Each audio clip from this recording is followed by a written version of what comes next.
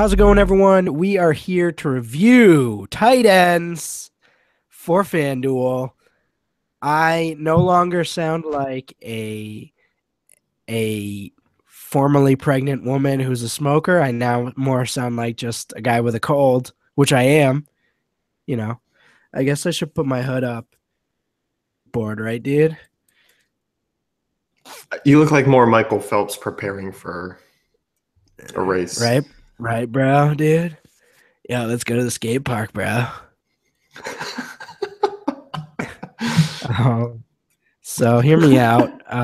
Tight end this week, below average. Yes. Yes, Yes. correct. Certainly is. Probably don't want to invest all your monies in FanDuel tight end this week. I'm just gonna say that. In general, what's your feel for what range you want to pay in, I guess, to start things off? I think in about 70% of my lineups, I'm looking to pay down into the Martellus Bennett, Jared Cook range.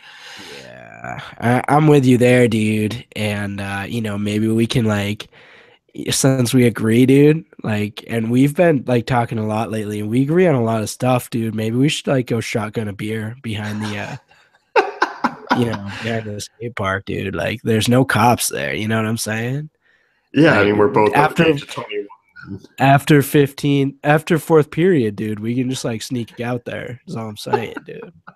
Um, So, in Travis Kelce, obviously, the most prolific of the receiving options on the slate, at least in the regular season. Jeremy Maclin back now. Pittsburgh on the road. Kansas City might be able to control this game. What are you looking at for Kelce at 7,100? He's just solely a guy who I feel like if you're building 10 lineups, you toss him in 2 or 3. I just look, I think the price tag's way too expensive for me. I like him this week, but I'm also liking a lot of other guys. Move him over to wide receiver, and Devontae Adams is only 300 more. Edelman is $100 cheaper. Randall Cobb's cheaper. There's a lot of guys you can take shots on that I just feel better about within a relatively similar price range. So with that being said, I mean, you don't need to go up to Kelce. I think you can kind of stick down to a range that we'll talk about in a little bit, but definitely not a bad play. I'm just kind of bullish on that game and how it's going to go. I don't know if it's going to be incredibly high scoring on either side. Sorry, I had to snort an ibuprofen real quick. You brought it to wide receivers for a second. I will say this is the ultimate mid-range pain in the butt receiver slate. Tyreek Hill, Cole Beasley, Taylor Gabriel. These are the guys that have been haunting me. Chris Hogan, Mohamed Sanu. These guys have been haunting me all season with their random big games, especially that Taylor Gabriel stretch. That was not a fun stretch for me. I did not enjoy him doing that every week. But yeah, you mentioned the mid-tier guys, Des Bryant, Devontae Adams, sort of in that same range as Kelce. So tough to make the choice of Kelce over those two. So I'm definitely with you there. Jimmy Graham, 300 cheaper at Atlanta. Should be a golden opportunity for Graham. What's your take here? It should be. I mean, everything really sets up on paper. You love the matchup and you love the possibility that, Seattle could go in on the road and do some damage against this defense that has been, I think good for their circumstances. But Jimmy Graham just has not been a consistent guy. You can plug him in this week. I don't mind stacking him with Wilson. I can't roll myself solo and use him otherwise. Just because I just don't like that price. If he was lower 6K, 62, 6,100, then I'd be okay with it. But for me, I just feel like I'd rather use Kelce or just kind of pay down because I think you can also move him over to that wide receiver range and just feel comfortable using those guys instead. And I mean, I guess you could. The only way you could fit Adams, Des Bryant in a Jimmy Graham or Travis Kelce lineup is probably if you pay down at running back, aka fading Le'Veon Bell, aka losing money tactics, aka not fun. So Yeah, I'm with you there. Martellus Bennett, 59. Jared Cook, 54. Kind of that interesting tier that I think we're both kind of in on. What are you looking at there? So Bennett, obviously, we were talking about in your pod. It's just a big team total there for New England. It's going to be a matter of deciphering the code of trying to get touchdowns out of those guys for fantasy production. I like Bennett this week. I mean, 3 touchdowns in the last 4 games to end the year when he was healthy. He's second to Edelman in red zone targets. It's not a significant difference. Those two do get a lot of looks inside the red zone. It's not a good matchup on paper.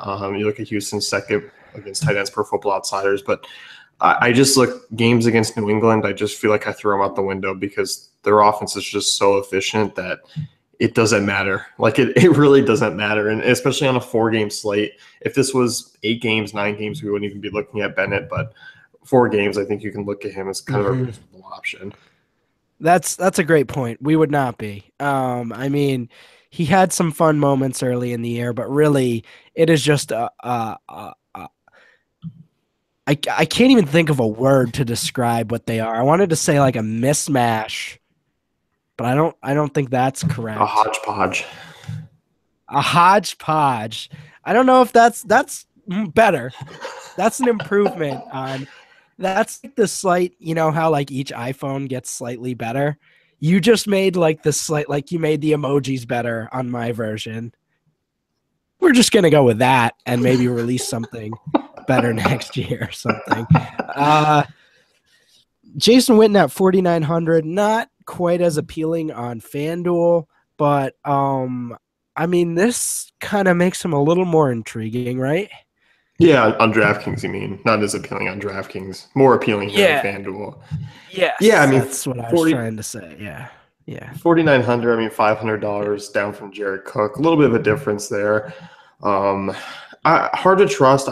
In terms of upside, it's not really there. I mean, his only real big outbreak was against the Browns this season. Other than that, he's been really mediocre. Doesn't get into double-digit points often.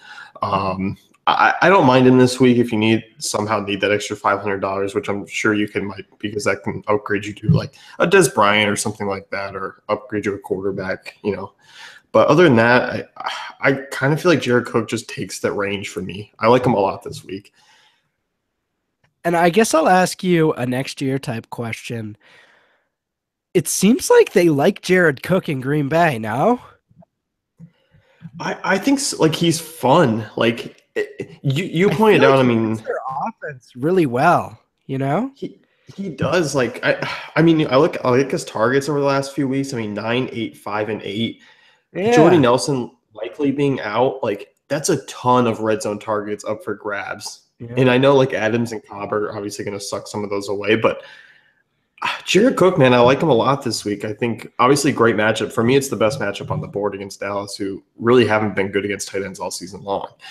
I agree. And at 5,400, I mean, that's a really reasonable price for him. Yeah, he's like a pretty good player. Like he's good at what he does, kind of like I was talking about on DK, just super fast for a tight end. And his hands aren't as bad as we all joked about when he was in St. Louis. I mean, that's what happens when you're on the Rams. You just look terrible. And you talked about like him being put into low percentage plays, which looking through his numbers, I mean, he's only catching about half of his targets. And if you're watching these Packers games, they're not optimal passing situations to Cook. But if he's going to get me 7 points with a chance at like a huge breakout play on one of those, I'm going to take it right now. I feel like his floor right now is 7, and that's fine with me on this slate. Absolutely. And for 5,400 just in general this year, I mean, if you're getting 7 or 8 on FanDuel, I mean, it's really not killing you, and it didn't kill you this year because tight end stinks, but that's a discussion for another day. Is there anything else you want to throw in here? Maybe a Levine Toilolo or Steven Anderson or DJ Tyalevia? No, any interest in him? What are the odds about Luke Wilson probably getting a touchdown and Graham getting 4 targets again? Oh, 100%. Yeah, that's probably happening. Realistically, about 78%. I'd say that's happening. Yeah. It just Yeah. you tossed out one of those weird ones where I forgot who it was, but him getting a touchdown, Austin Hooper, and Oh yeah, yeah, yeah. So yeah. this is Oh my no, the Luke Wilson's actually like I feel like that's reasonable. Like that's probably gonna happen. And then like they go for two, and you're like, oh, maybe Jimmy Graham can get this, and then it's gonna go to Wilson again. And you're like, oh, is that Graham? No, it's Wilson. Yeah, it, that's gonna it's just happen. how it's gonna be. As always, if you want to check out Jason's article, head over to dailyfantasycafe.com. If you like this video, certainly like and subscribe so I can get more over the counter pills to snort behind the skate park. And yeah, so good luck this week, guys.